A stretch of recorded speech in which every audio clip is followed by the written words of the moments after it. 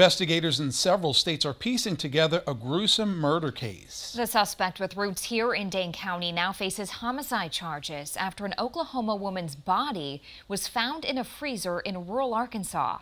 Tony Galley traces the movements of 59-year-old Corey Adams.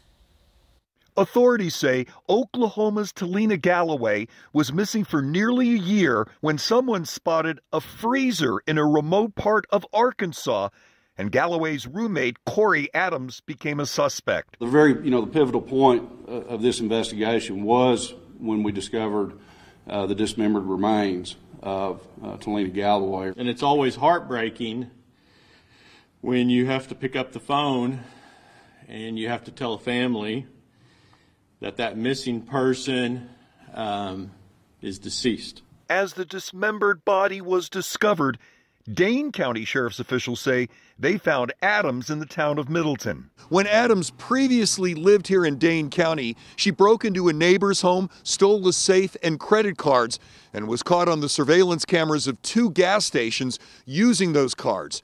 Her mother tells me she recently returned to help prepare a home for sale. A friend of the town of Middleton theft victim says Adams's return shocked the victim. She's been terrified ever since she came back here.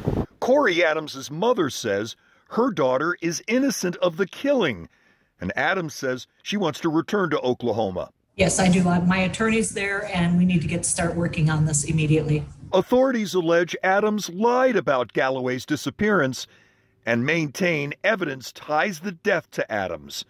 Tony Galley, 27 News.